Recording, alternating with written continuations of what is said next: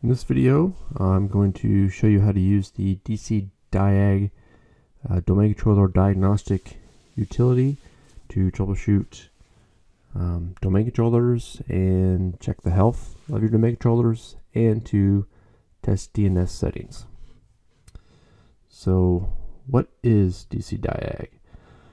DCDiag is a Microsoft utility that is used to analyze domain controllers. In a forest or enterprise, you can analyze a single domain controller. You can, or you can analyze all of them at once in your forest or enterprise. So let's take a look at some examples of how to use this command. You can use this command remotely, or you can use it local on the server. But what I have found out is there's some issues with this command running it remotely against your domain controllers. So, for example, well, let me back up. If you want to check the syntax of the command, you can just use DCDiag with the question mark. If I type the command right, DCDiag, and there you will see all of the command line switches that are available with this tool. And there is, let me scroll down here.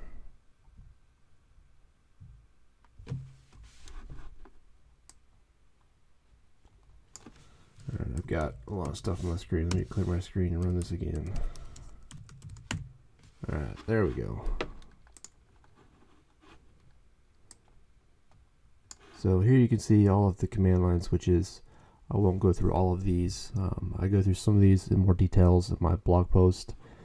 But what I want to point out is the list of known tests. This command actually runs several tests to get your domain controllers, and when I counted a total of 30 different tests, and some tests have tests within the test. But unfortunately, the help command menu here doesn't go into very good details on these. But if you check my blog post, there is a link to a blog post by Ned Pyle called "What Does DC Diag Actually Do?" It goes into more depth on each one of these tests, so that will help you understand better what this command will do. But let's take a look at a couple of examples on how to use this command. So remotely here, to run this against my domain controller,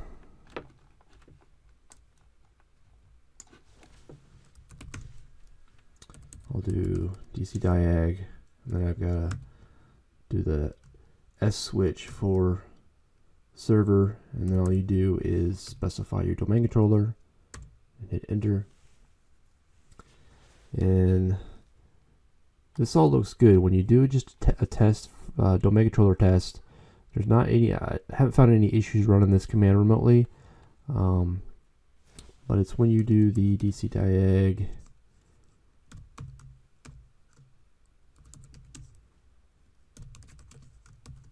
test DNS,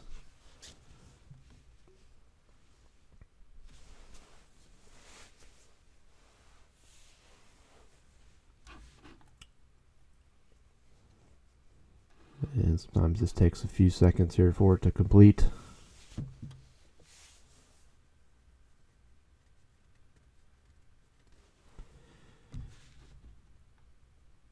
You'll see that it comes back with I'm missing several DNS records, and that's actually not true. It's not an issue with DNS or the domain controllers.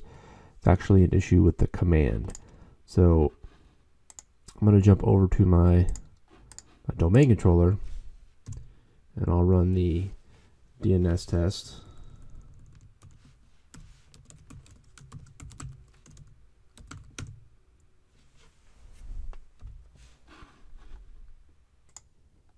Okay, so the test DNS command completed locally on the server, and you can see that it is giving no errors. All the DNS configuration, domain controller settings are correct. So I would recommend you run this command locally on your domain controllers rather than remotely. So just to do a basic test, all you gotta do on the local server is just type in DCDiag, and you'll see here it will run through each test and tell you if it passed or not. And I've got a healthy domain controller here. I've got no errors on it. And if you're curious, want more information to display, one good switch to use is the /v for verbose. That will display more information about each test, and you can see the difference there. It really displayed a lot more information.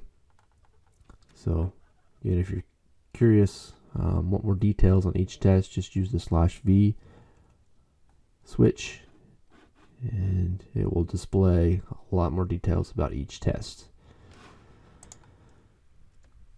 And you can combine, if you do a /c for comprehensive, it will run the both domain controller and DNS test at the same time. You can do a /a to run against all domain controllers in your forest. And then let me show you this one remotely,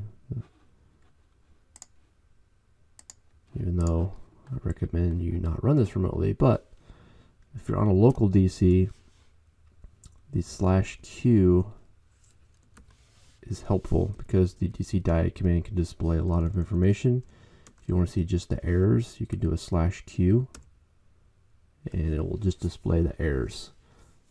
So if you do that, if you do like a /a to run against all domain controllers, again, that can display a lot of information.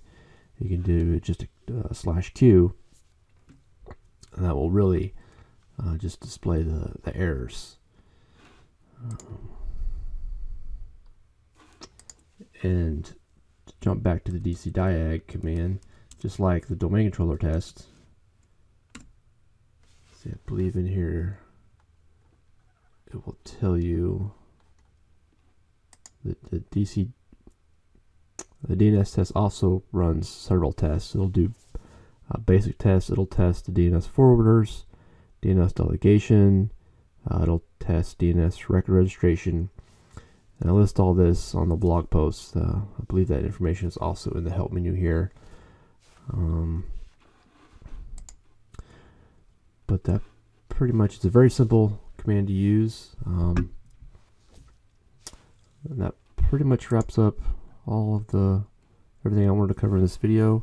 I've got a lot more details on my blog post regarding this command, with several examples with the switches on how to use the command. And I've also got some output from a normal running domain controller, and then I've got an output on what you would see on a failed domain controller. I stopped the KDC service and that logon so you can see what the errors look like. So that's it for this video. Thank you for watching.